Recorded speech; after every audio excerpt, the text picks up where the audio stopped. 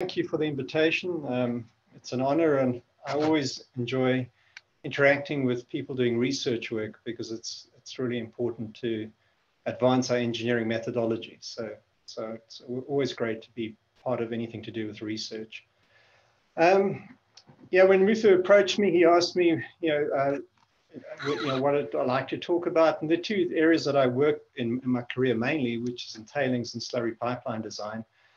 And I thought, tailings has got a lot of publicity recently, and maybe slurry pipeline design or technology is maybe doesn't have quite the publicity. And I thought this might be of interest to the to your mining seminar group. So here's an overview. I'm going to give a brief introduction, have a short safety share, talk a little bit about the purpose of how I've structured this presentation and what it has. I'll talk in a general sense about the components of slurry systems, just to give some context of what we're dealing with. I'm going to, make a very light dip into the world of rheology, and I'm also going to leave you with a new term, which is rheomalaxis. So that's going to be your takeaway from this session, and then really just going through some slurry transport applications as related to mining. And this is really just a whole lot of photographs showing how slurry transport is used in various aspects of mining. Then, from a sort of historical context, is look at the development of long distance slurry pipeline technology in the US and what led to it being limited in application. And then to sort of round it off, I've just got some tables which just show some of the major long distance slurry pipelines in the world, just so that the people who are participating in this are aware that it is a technology that has wide usage. Muthu's already done an introduction for me. I see I'm clean shaven in the photograph. My wife decided that on November the 1st, I should join Movember this year. So I've got the beginnings of a moustache or goatee at the moment. On the left-hand side is a little bit about our company. We started in South Africa in '91. I moved to the US in 2007, and been instrumental in the establishment of our offices in the US, which is in the Denver area, more specifically in Golden, and we have 3 offices in Canada. We're an employee company with about 160 staff members, and we provide specialist engineering services to the mining industry. The map, the black areas show where we're located in Chile and South America, the US and Canada, South Africa, the UK, and Australia. Just a safety share on pipelines is maybe a reminder that even when pipelines are not operated, they contain stored energy. And so if you are working on any piping system, take care to make sure it's depressurized. And there are methods and procedures that you need to go through for that before doing any work on it. It's sometimes there have been instances where people have not respected the energy stored in pipeline systems. And sometimes the energies are substantial. Sometimes the compressed gases involved as well, and so the amount of energy stored can result in injuries if you don't respect it and deal with it in the right using the right procedures. The presentation purpose. I've got some photographs here of our staff members working on various projects, and the one thing that I noticed that they're all smiling and they're all happy because. Working in the mining industry is a great industry to work in because there are always so many challenges. There's so many interesting problems to be solved, and it's so satisfying when you solve the problems. And so I've really geared this presentation to graduate students, at this Colorado School of Mines, and it's really an introduction so that as you go out into your mining careers, and I guess very few of you would go specifically into slurry pipeline design, but just as you go into your careers is that you have an awareness of this technology and how it could be used in mining, because it really has has a very widespread application. So that's the purpose, and also hence the content of the presentation. It's not a heavily technical presentation. It's more a slideshow or a tour through the applications of slurry transport, with a little bit of rheology and a little bit of history in terms of the pipelines in the US. This slide here, looks at the components of a slurry system. So if we look at the yellow block, as we start, the first component is there has to be a tank, because we've got a slurry is a solid liquid mixture, and we need to put it in a tank, and we also need to think about, do we need to agitate it? Do we need to provide energy to keep the material in suspension? But the very next thing after that is, well, the tank also provides the right suction conditions, and also helps make sure that we don't have too much gas or air going into the pumping system and the pipeline system downstream. So then the energy source, many systems, and certainly historically, most slurry systems were simply in flumes or open launders, and so they made use of gravity for transport. And this continues today.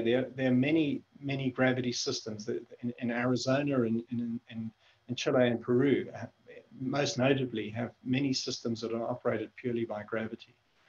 If you go to pumps, we could use centrifugal pumps, and if we need higher pressure applications, we could also go to positive displacement pumps.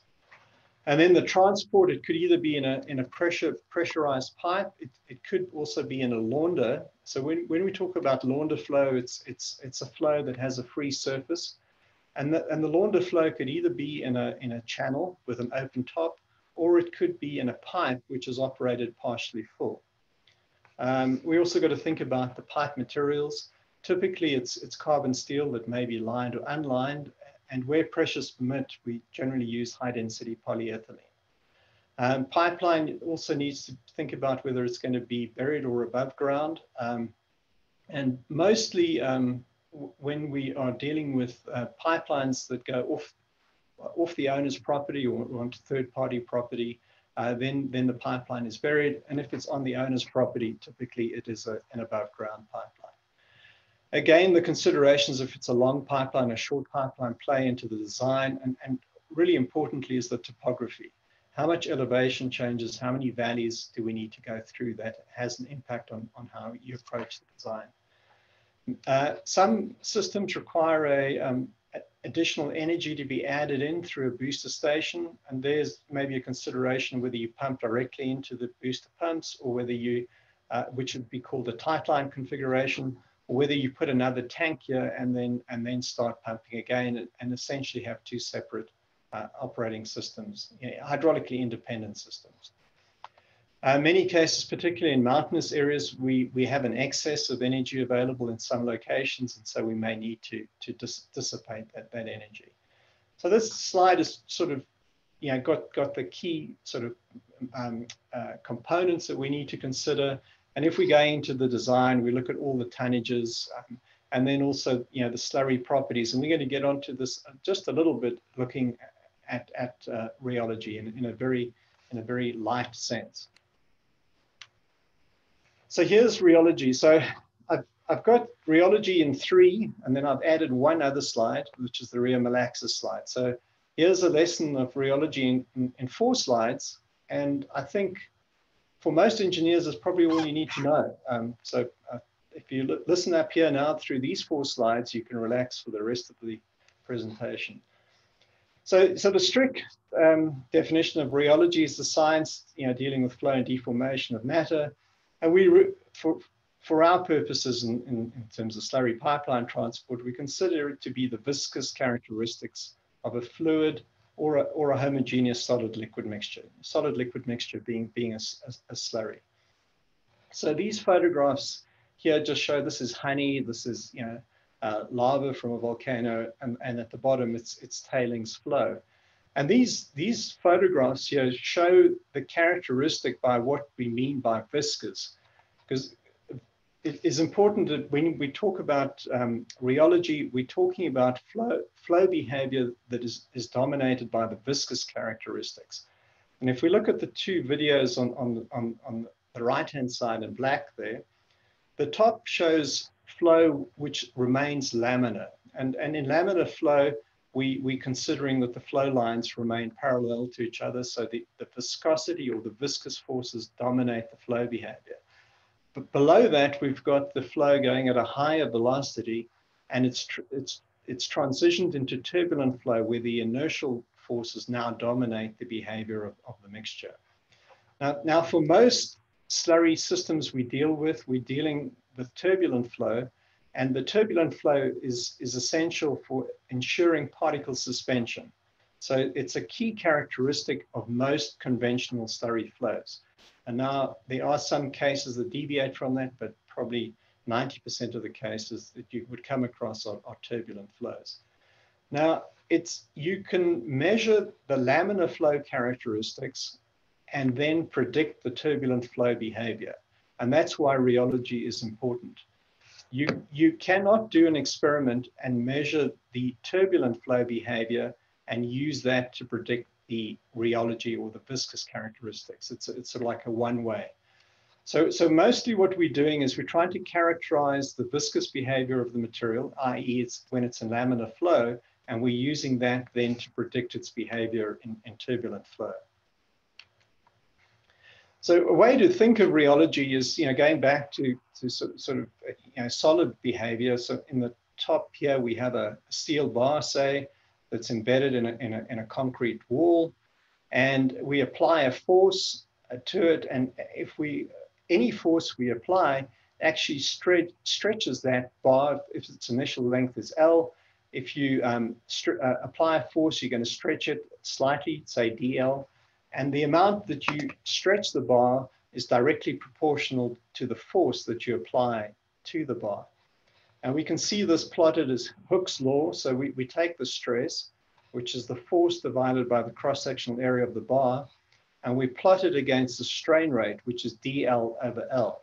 And if we do that in the elastic range, we see that we get a linear behavior, which is known as Hooke's law. And the slope of that line is the elastic modulus of the material, the steel material, for instance, that we're considering. Now, the analogy with fluids is very similar, but in this case, we consider that we have two large plates, infinitely large in the concept, that are separated by a small distance, and we have fluid between the two plates. The bottom plate is kept stationary, and then a force is applied to the top plate, which causes it to start moving.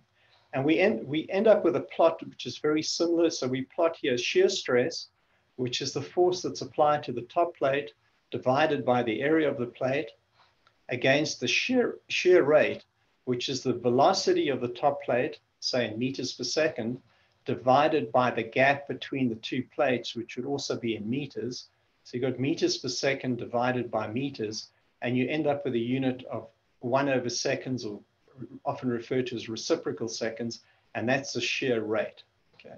So if you have a Newtonian fluid, you would also get a straight line as long as you remain in that area that's dominated by the viscous characteristics. If you go into turbulent flow, there's a deviation. And the slope of that line is the viscosity. So there's a direct analogy between the elastic behavior of solids and Newtonian rheology or viscosity. So the third item to know about rheology, that rheology is just really fitting curves. Okay. So on the left-hand side, we've got this plot of shear stress versus shear rate, as I described before. And you do an experiment, and admittedly, there's some work to be done into figuring out how you get that parallel plate into a reasonable configuration to do an experiment. But that's an area of rheology measurement, which I'm not going to go into. But if you plot a series of data from your experiment, and then you fit a line to it, in this case, we have a Newtonian material because it starts at the origin, and we are able to fit a straight line to it. So we can say the slope of that line is the viscosity. So the shear stress is related to the shear rate by a single parameter, which is the viscosity.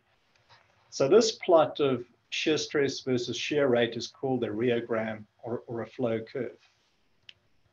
Now, if you take a material, you do another experiment with another material, and you find that in this case, you're not able to fit a straight line that starts at the origin, then that means that that material is non-Newtonian.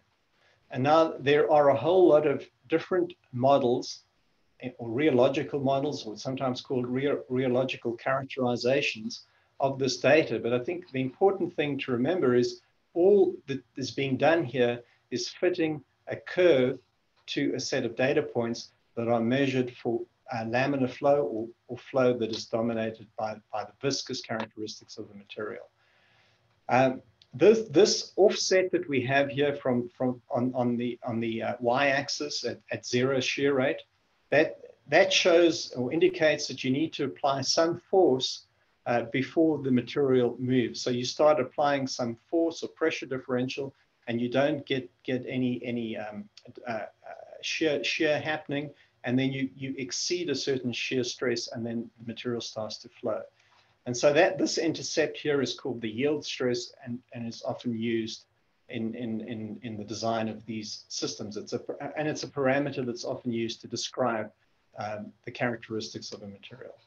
Mostly for engineers who are practicing engineers, not doing research, we don't like to have more than, we would prefer everything to be one parameter.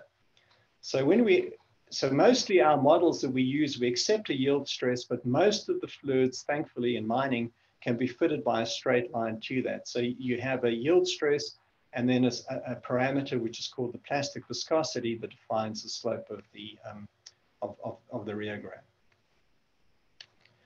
So here's the take-home word from this presentation, which is rheomalaxis.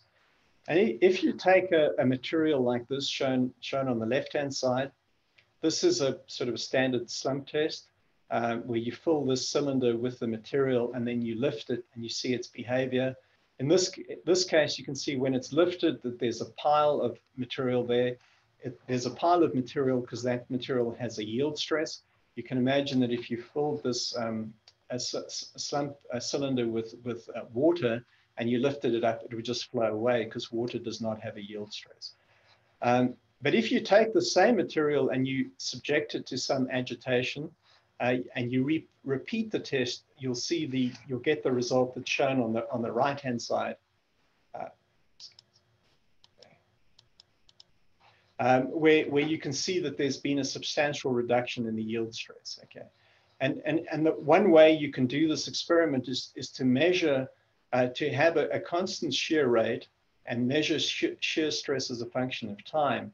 And what you would see is that you get a reduction in shear stress, okay? And that's shown visually by the photographs on the left and the right. So rheomalaxis is an irreversible decay in shear stress of shearing duration.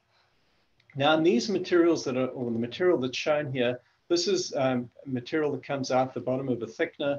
It has been flocculated, and the flocculant helps create a sort of an aggregate structure which traps within it a lot of liquid. And so when you subject that to shearing, you break up those structures and you free up the liquid or the water phase, and you're able to get this reduction in rheology. And this is very common in say, thickened tailings.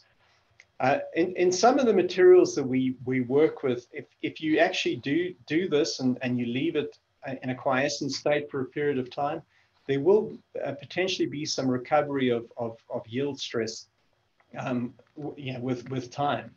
But mostly for the materials that we're talking about, this decay in shear stress happens within the time scale of what we're dealing with, say during the pipelining, while you're pipelining it, which may only be from minutes to hours. So it's a fairly short time. So we don't see the recovery. So for practical purposes, most of our materials, we can consider them to be irreversible within the time scale that we're dealing with. So that's the word, and I'd like you to practice it on one of your colleagues tomorrow. Try and bring it up in a conversation somehow. All right, so now you can relax. Now it's all just easy, just looking at photographs. So one of the professors at the School of Mines told me this, and I've forgotten his name. I'm really embarrassed, and I need to find out his name, and maybe you can help me. But I like to use this quotation because I'm involved in transportation, and this brings it close to my heart. You know, mining is about moving materials, but it really is. You know, if you think about it, is very often, you know, you've got a mine, and before you can even start mining, you've got to remove overburden or waste. You know, so there's going to be a waste dump. So there's always, you know, a material, even with underground mining, there's development waste. There's always material that has to be moved out of the way before you can get access to the ore body. Within the mining process itself, we can find applications of slurry transport. But once you've got hold of the ore, it's got to be transported to a concentrator. And there's a whole lot of transport processes that happen within the concentrator.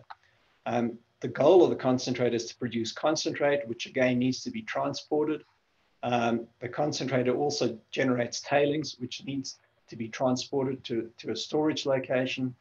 And in most modern mining, or many applications of modern underground mining, part of the tailings is also used as backfill in the mine as well. And that backfill has to be then transported back into the mine.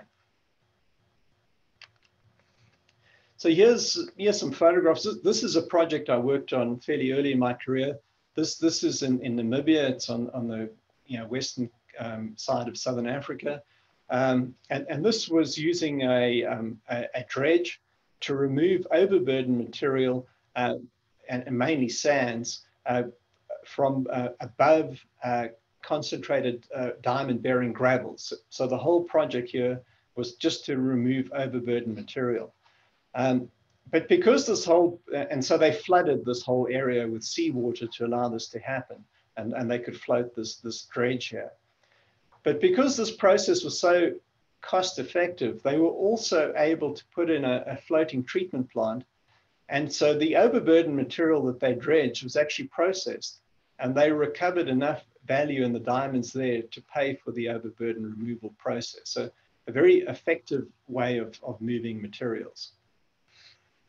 The hydraulic sort of monitoring of ore bodies or tailings, historical tailings deposits is also used. The photograph on the top left here is in California, where a lot of the early mining operations were done by monitoring the ore bodies and getting the slurry to flow in streams through to their processing facilities. The other two photographs here are shown where historic gold tailings dumps are being reprocessed, and they're using hydraulic monitoring to slurrify and get the material through to the concentrator. The photograph on the right is in North Carolina, potash operation. And this is interesting because they're using a big drag line to move material to a point where they're actually sort of monitoring it, and they have a pumping system there as well. And this is then pumped to a processing facility from there as well. But so maybe not directly at the face of the mining, but certainly as soon as the material is mined, it is transported. Applications of dredging, which is widely used in mining. I put this photograph up here of one in Fairplay here in Colorado, historic one. This strictly is not quite slurry transport, because they're sort of mechanically excavating the material and mechanically discharging out the other end. But this is an early sort of dredge type configuration. On the right-hand side is a more modern sort of dredging application. This is in Mozambique, eastern side of Southern Africa, where they are mining mineral sands that have been concentrated in sand dunes. And again, by creating these ponds where you can float in dredges, and in this case as well, the treatment plant is also floating. It's a very cost-effective way of mining. There are a number of applications of marine mining, so mining below the the ocean. On the left-hand side are some photographs of typical configurations that are used off the coast of Namibia in South Africa, where diamond-bearing material is essentially dredged from the ocean floor. Typically, the depth's about 100 meters, maybe up to 200 at the deepest, so not very deep, but still it's a cost-effective way of doing it. The material that is dredged is then processed on the ship, right? And in these cases, the concentrate, the diamonds that they try to recover, are actually flown off the ship using a helicopter, right? Because it's a very small amount that forms the concentrate. On the right-hand side, this is a graphic from Deep Green, who are looking at mining nodules on the sea floor. It's manganese, but other sort of rare earth materials as well. A lot of it in demand for making batteries. And here they're talking in this diagram here. They're showing 4,000 to 4,500 meters. You know, I know of applications where they're looking at this up to 5,000 meters. So this is where you're mining at considerable depth. And, you know, really the challenges of getting remotely operated machines to operate on the sea floor for the mining activities is probably equally complex, or maybe more complex due to the high pressures involved than you know, say, sending something to the moon. So this is a form of mining that has been done at small scale, but it's very likely that in the next decade, we're going to see multiple commercial operations like this. And I'm sort of peripherally involved in a project that is looking at aspects of this technology. Another form of ore transport, and I noticed that Dr. Reed is attending, is in the oil sands industry in Canada, where initially the ore was transported from the mining area to the processing facilities using conveyor belts. But over time, the technology of hydrotransport was developed, so the ore is mixed with hot water. So this is, you know, bitumen, some clays and sand and rocks mixed together and then pumped to the processing facility. And in this photograph, we can see two ore pipelines come in, and there's two primary separation vessels. And one of the real benefits of this, you know, not only in terms of being a cost-effective transportation method, but that you start to get some pre-processing of the oil sand ore in the pipelines. So we start to get some separation of the bitumen from the sand fraction during pipeline transport. So, and there are other examples of this, is where some of the processing is done in the pipeline as well, not just in a reactor downstream. So that's an interesting application, and this method is used almost exclusively for the oil sand mining operations now. They no longer rely on conveyor belt technology. Another method of ore transport is for underground mines is to pump the ore from underground to surface. And there have been a number of historic you know, applications. I'm actually not aware of one that is operating right now. There is a uranium operation in Canada, which I believe is on care and maintenance right now. But they did this for quite a long time, is to pump the ore from underground to surface, again, using slurry pipeline technology. And the photograph on the right-hand side is Anglo American's Los Bronces operation in Chile, where at the mine site, which is at high elevation, the ore is crushed and ground to size and then transported through it's longer than 50 kilometers, I think it's 54 kilometer slurry pipeline, I think it's 24-inch, to the flotation circuit, which is located at Las Tortolas, which is close, right at the tailings facility.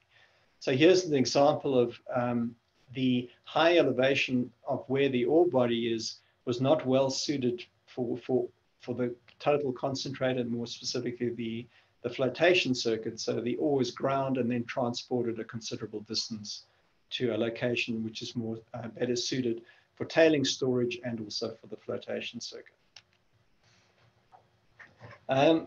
Within any process plants, there are many applications of slurry transport. It's you know, nearly all the extractive circuits that we employ in the mining industry are water-based.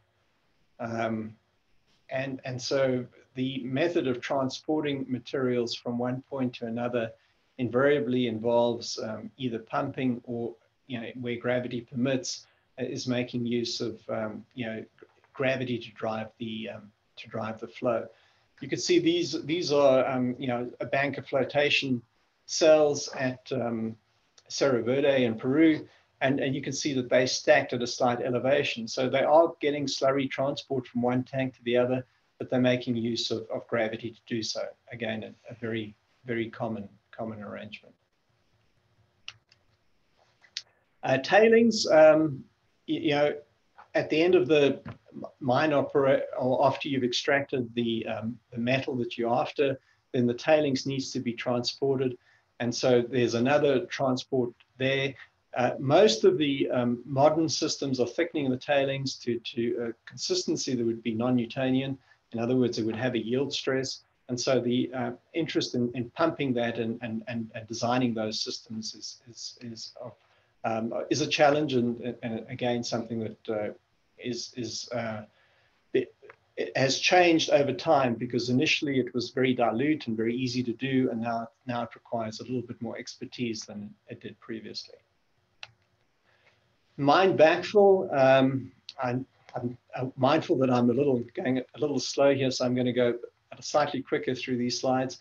Mine backfill, this is for people involved in mining, in many cases using backfill to provide you know, support and improve the extraction rates from the ore bodies it's integral with modern mining. So here we're taking tailings, we're concentrating it so that it's sort of almost at the same consistency as say concrete, adding a binder, you know, cementitious material to it, and then pumping it underground to fill the mined out voids or the stopes. Concentrate transport, I'm going to come back to this a little bit, but this is, there are many applications of where the concentrate or the product is transported over a considerable distance from the mining site to where it's exported. The top photograph here is the Ramu nickel laterite pipeline in Indonesia that we worked on. And the bottom right here is in Morocco. It's a 36-inch, 87-kilometer phosphate pipeline, which is also exporting a concentrate to a processing facility. So I think it's quite interesting to look at what happened with long-distance slurry pipeline transport in the US. You know, the first slurry pipeline system of any significant length was the consolidated coal slurry pipeline. And it was you know, built in Ohio, and it transported coal slurry from a coal preparation plant, Cadiz, through to a power station which was on Lake Erie. It was 110 kilometers, 110 miles. It was a 10-inch pipe, and it transported 1.5 million tons of coal per year. It operated, you know, it was designed in the 50s, and it operated from 1957 to 64. Effectively, it was about 6 years of operation. And this pipeline was put in because the people who controlled the railways in this area were charging an exorbitant fee to transport coal to the power station. So this was put in specifically to compete with rail transport. And once this was put in and demonstrated to be successful, the railways then reduced their tariffs considerably, about a 50% reduction, so that it was more cost effective to use the railways, and then the system was put in and was mothballed and no longer used. So in one way to look at this, it was a successful demonstration of the technology, and it helped these people reduce their rail tariff. But it really set up the battle between rail and pipelines in the US. so there was a lot of lobbying and a lot of politics around this and trying to convince people that slurry pipelines offered an economic and a safer method of transporting coal within the US. And they were really up against the railroads, which were extremely powerful, because the railroad companies had really developed the US as they moved from east to west. All the development in the country followed the development of the railway lines. So they're extremely powerful group. But here's a quotation from President Kennedy in 1962. And he was saying then is we cannot permit railroads to prevent coal slurry pipelines from conveying the resources of our mines, right? So he was getting involved in this debate.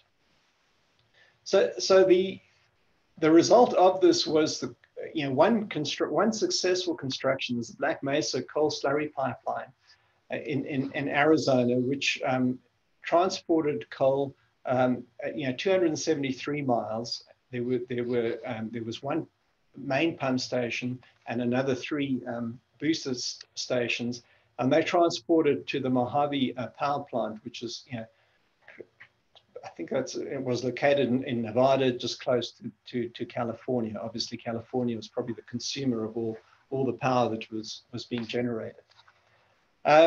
This system, it operated, it's an 18-inch pipeline, it's a long pipeline, 273 miles. It operated successfully, its design life, essentially, what it was designed from 1970 to 2007. The amazing thing is, it transported nearly 5 million tons of coal per year, and it only employed 57 people, and it achieved over its lifetime a 99% availability. So, really a completely successful demonstration of how useful this technology is. But nevertheless, this battle continued. Here's a quotation from President Carter in 1977. Again, related to this, that we need more competition. This drawing here shows, all the pipelines that were conceived. Here's the Black Mesa pipeline shown here, but there were many others that were in the planning stage, including one from Walsenburg in southern Colorado that was going to take coal down to a power plant in Texas. But the main drive was from the Powder River Basin in Wyoming, and there was this ETSI pipeline system here. It was 1,300 miles long. It's going to be a 48-inch pipeline, and it was going to transport I forget the numbers, but probably in the order of 20 to 30 million tons a year of coal down to Louisiana, right? So this was going to be a major system.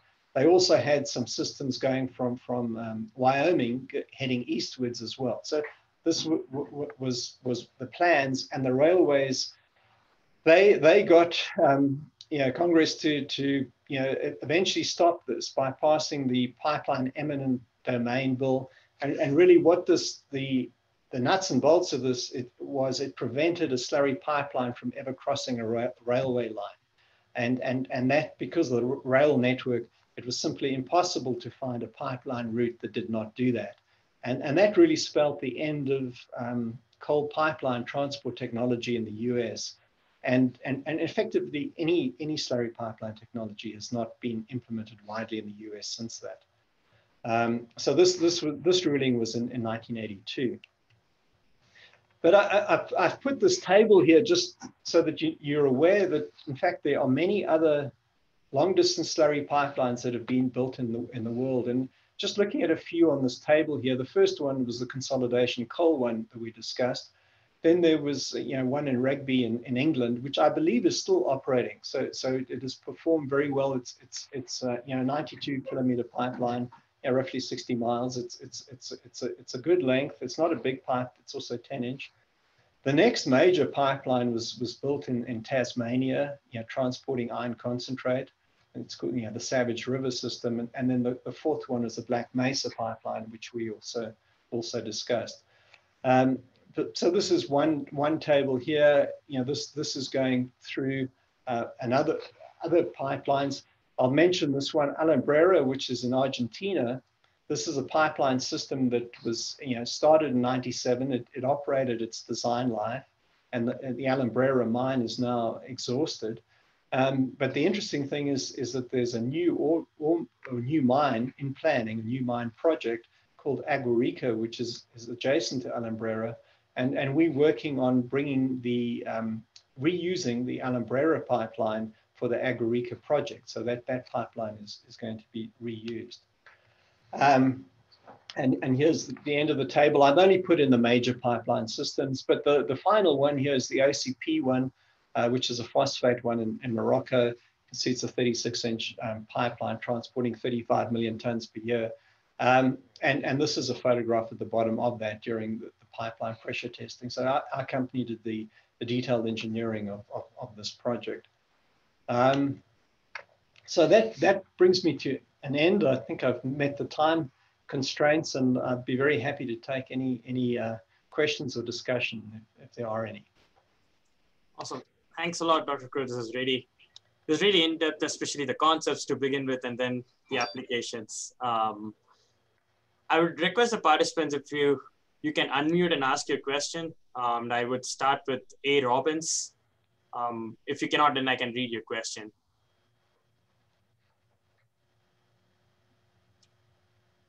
All right, I go ahead with the Robbins question. So his question is, over the past 2 years, has there been an increased interest in thickened paste and tailing systems? Yeah, absolutely. That interest started about 15, 20 years ago, and it continues. With the unfortunate recent tailings facility failures, there's a recognition that having less water in tailings is beneficial. So there's a lot of interest in thickened and paste tailings, but perhaps to a certain extent that has been maybe taken over by an interest in producing filter tailings, which are drier, and going to the next step. So we'll see how that plays out in the industry. So, Ben, do you want to go ahead and ask your question? Sure. Thank you, Dr. Cooke, for your talk. My question is, I was curious about what were major sort of industry problems or gripes related to slurry transport. I know you touched on it a bit, but could you expand on it? Look, I think overall pipeline systems, and we maybe just thinking about long distance pipeline systems for now, are a much safer and in most cases a more economic method of transporting materials. But they do have some drawbacks. The first is, when you put in a pipeline system, you're putting all that capital into the ground, and it's very specific. It meets a certain duty and a certain route, right? It can only go from along where you've put the pipeline. When you compare that to, say, rails share some of that, and trucks less so, right? You could move rail cars onto other rail track, or trucks are most easy to move somewhere else. So the capital commitment is higher than the other transportation systems, but the trade-off is the economics over the project life. I guess there is the risk always that there's going to be a failure of the pipeline and that there's going to be a spillage. And so the design needs to consider that, and most modern pipeline systems have advanced leak detection on them, so that any leaks can be detected. Even leaks as small as 2% of the mainline flow can be detected relatively quickly, within minutes, say within 5 minutes, and the system isolated to minimize the volume of spillage. But that risk is always there, and it needs to be accepted and considered during the design phase. Perfect. Thank you. We have Kendra. Do you want to go ahead? The question is the table of long distance pipelines available? That's a question from Kendra. Hi, Kendra. I was really enjoyed reading your report that you did recently on pipeline technology. I think you did a great job on that. Yes, I'm sure we can provide it in some format. I think you do have my, or Stephen Young's email address from our company, and he'd be able to provide it to you. So, Dr. Nelson, do you want to go ahead? Sure. Hi, Rob. This is great. Good to hear about the OCP pipeline. And the last time I was over there, I was talking with them about some kind of a hybrid mining method as they go after the underground mining of the phosphate ore and they get below the water table. So it's fairly low strength material overall and relatively easy to excavate. But the idea of trying to do some kind of a hydraulic slushing long wall operation so that you have the collapsed material behind and you could actually make an underground natural tunnel openings. So you're not putting the pipes down there, you're making the openings for the tunnels to actually provide the hydraulics. Have you ever heard of anything like that? And do you think that that would work? And should we talk more about that? We should always talk more, Priscilla, because I enjoy talking with you so much. Yeah, I think so. We could probably look at, the Tronar operations might have something that we can learn, some of the solution mining. I might say that in a friable ore body with a lot of water around, I'm not sure that I'd like to be the miner in that, but it's all robotic. Yeah. I think around a whiteboard when we can get together again, I think it would be interesting to brainstorm ideas.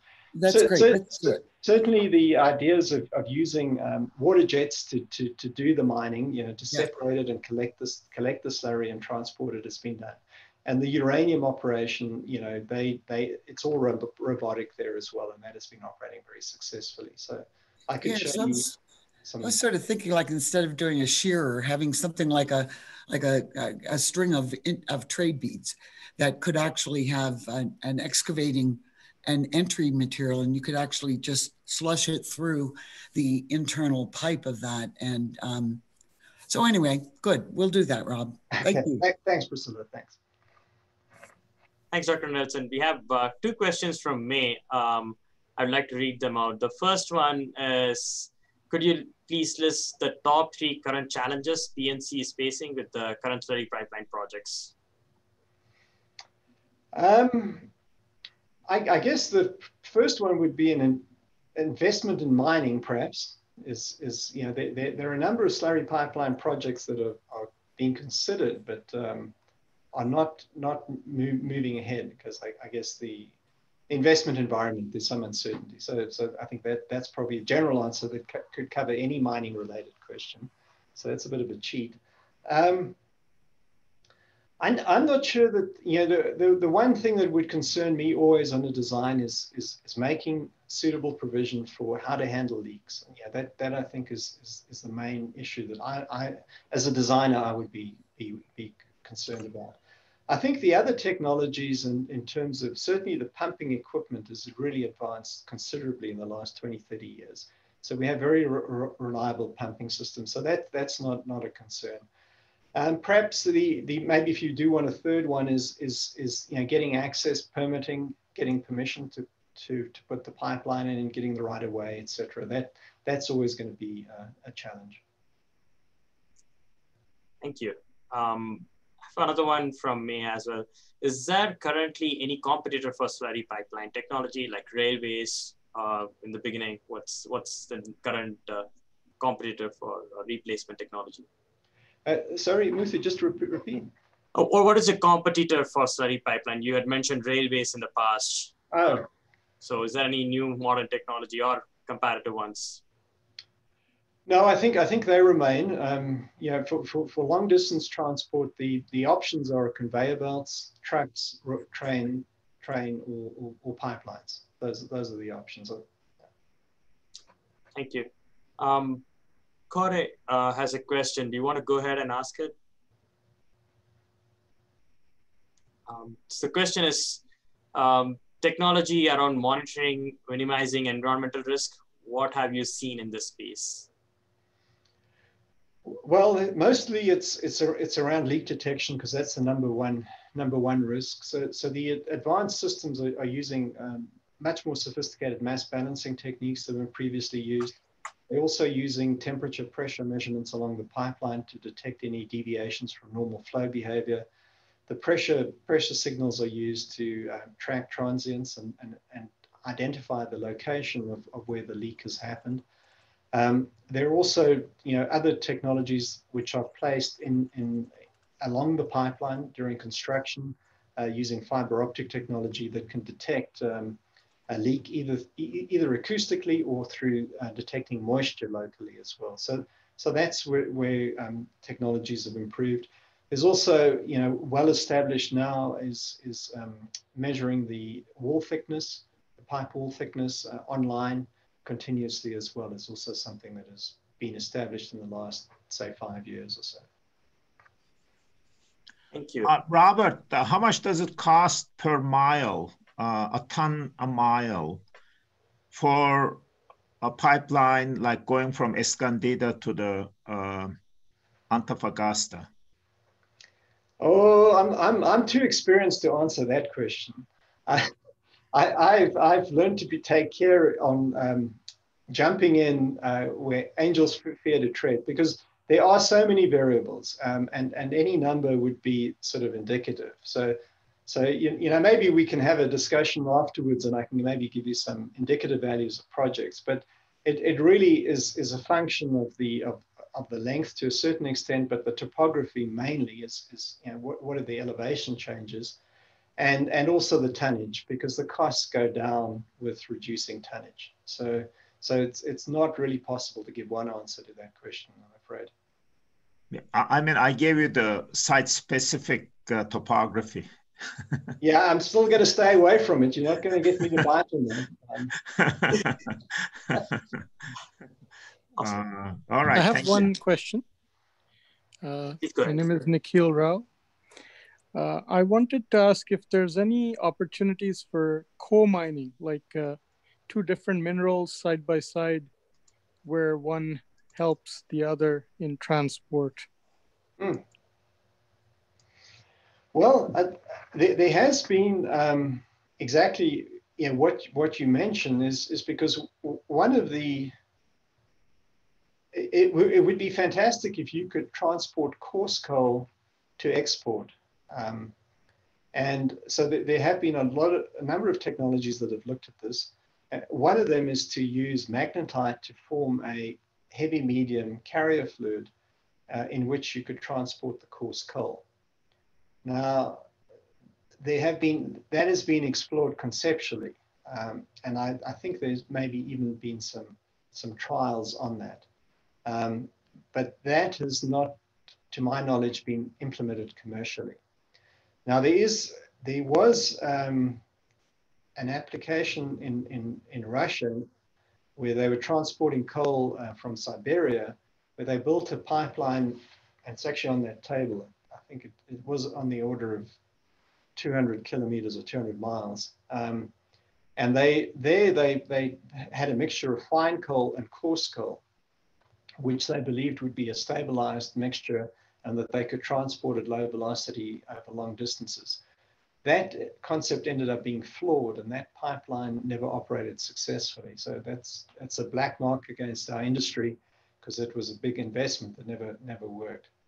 But those ideas have been sort of explored, but I'm not aware of any of those going towards implementation. Is that what you were suggesting, that kind of concept? Yes, indeed. When you have settling slurries, a way to make them back non-settling and try to get to your destination. The problem is when they're in a sheared area, effectively the yield stress that suspends them when they're quiescent has sort of been overcome, and they are able to settle in the sheared zone. There's the Saskatchewan Research Council have got a program where they are investigating the flow of these laminar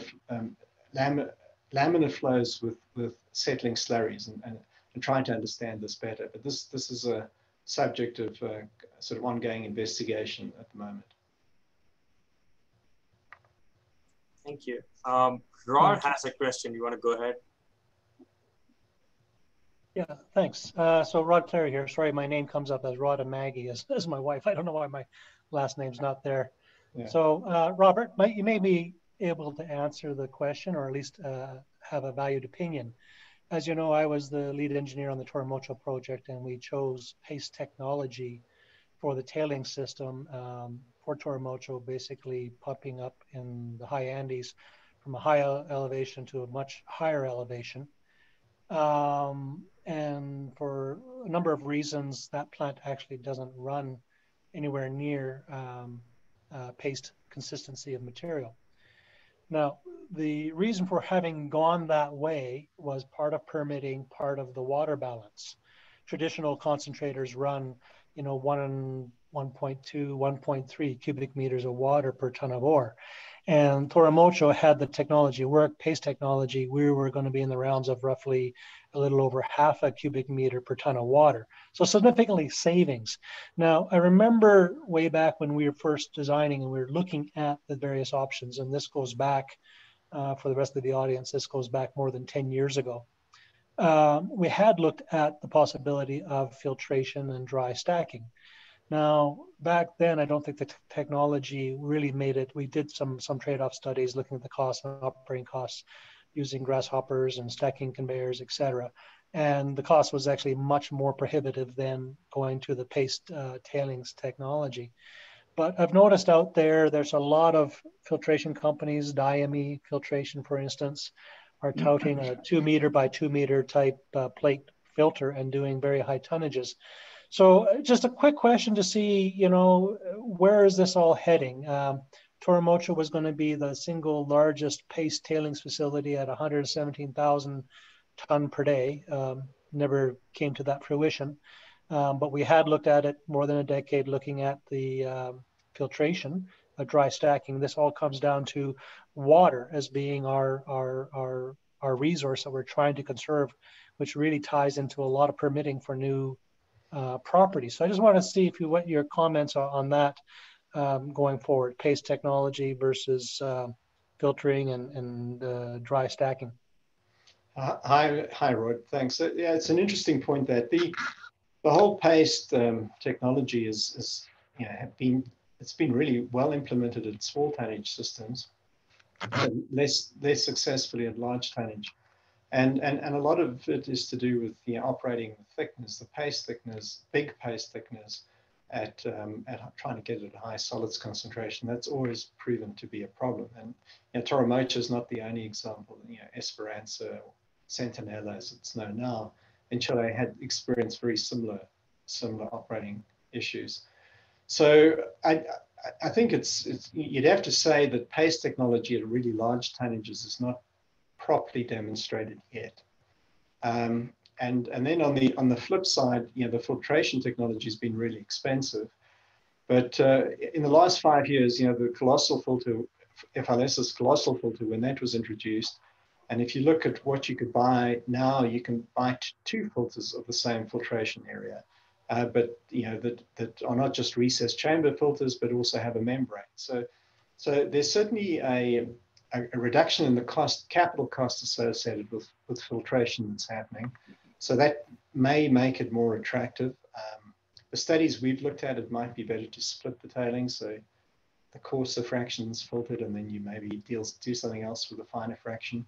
But I think we're in a zone now where, maybe not a zone, but a point in time where it's not clear which is going to be the winner. Certainly from society or the community's point of view, having a filtered tailings is probably more attractive than having a wet tailings. So we're going to have to see, I think in the next 5 years or so, we'll probably get more directional guidance on this. Rod, if I may interrupt, I'm sorry, Rob. Toromocho is a classic case of the desire to make proper tailings deposition, but it's all dependent upon the upstream operations, of which the people at Toromocho did not manage their mine planning, their ore blending, their crushing, their grinding and sedimentation properly, and unfortunately the tailings operation suffered. So yeah, thanks, Corby. It's a fair point. Awesome. I have a couple more questions, but first, since it's already 5, I would like to conclude the talk and then request Dr. Cooke if he can stay for a couple more minutes and answer them. Sure.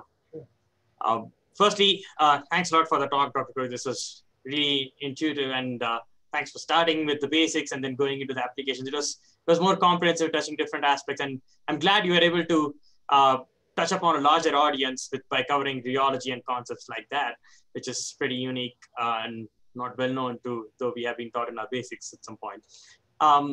Next, I would like to thank the audience today specifically because we had an attendance of 77 maxing out, which has been a record for us. I thank SME Latin America branch, which took an initiative to advertise it, and colleagues from Paterson and Cooke of Dr. Robert Cooke, who has been very enthusiastic in sharing, and LinkedIn, and all our LinkedIn followers who accepted our invite and are able to join us here. Please follow us for subsequent seminars. We will keep posting out on LinkedIn. If you want to stay back for a couple more minutes and ask any questions, we'd be happy to have you here. But thanks a lot. Virtual clap for Dr. Cooke for his talk, and hope we can meet sometime with all of you in person and have in-person seminars like this. Thank you, everyone. Thanks, Muthu. Thanks for the invitation. Thank you. All right, I'll ask Ben to go ahead and ask his question first. Sure. Thank you. So my question was kind of related to the last 2 answers that you kind of touched on complexities of slurries, such as transporting them. One of the problems is thick slurries is difficult to transport, and also sedimentation. I was wondering if you could go in depth to give us a little more flavor about the complexities of slurry transport. Yeah. Ben, you're asking a really difficult question. Yeah,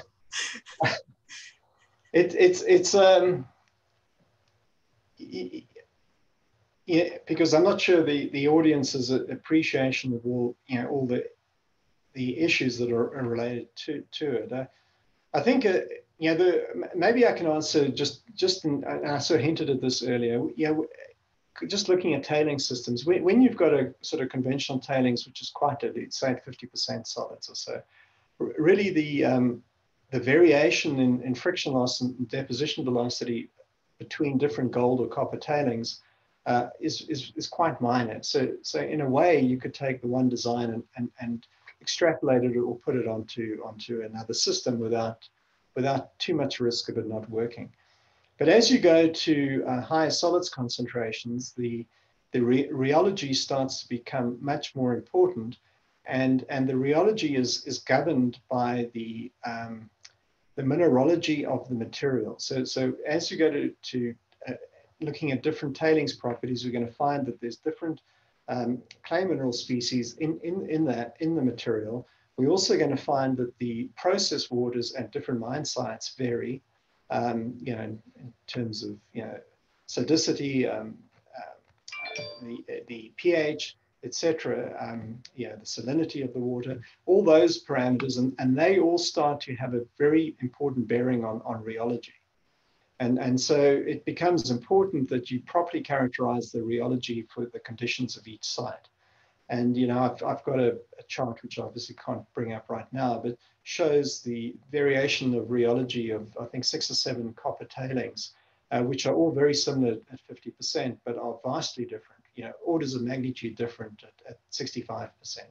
And so that becomes the solution becomes more custom. You need to have a better customized solution or a more specific solution as you go to higher solids concentration. So I hope that's helpful in answering your question there, Tim.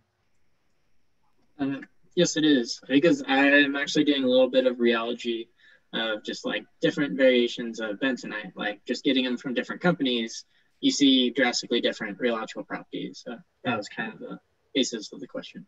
Yeah, and bentonite's one of the more complex materials, right? And bentonite is going to be very, very pH changes that, for instance, are going to affect the behavior of bentonite very much. Okay, thanks, Ben. Ben is a PhD student in chemical engineering. He's been working on rheology, so that's why he gets more niche in his questions. And thanks, Ben, for that. I have one more from Steve. He's asking, is there a possibility of energy recovery from downhill sections of any of these pipelines? Yeah, that's a great question, and it has been looked at, and there have been experimental or pilot configurations. Bougainville in Indonesia looked at it. It's been looked at in Chile. We're more recently, recently in the last 10 years or so, looked at it. So the technologies have always been using a slurry pump, or the essential components of a slurry pump as a turbine, by getting reverse flow through the pump. In most cases, the amount of energy that can be recovered is fairly minor. But once you start getting to big pipelines, say Los Bronces, which is a reasonable sized pipeline, there may be value in it, and that is still being looked at. But we have not got to the point where we can commercially implement that yet. Thank you. Is there any more questions from the audience? And thanks, Dr. Cooke, for staying beyond and answering them. No worries. Well, Muthu, thank you for the invitation. I've enjoyed virtually meeting your group, and as I said, I hope we can do it in person at some point next year. Yeah, I would love to.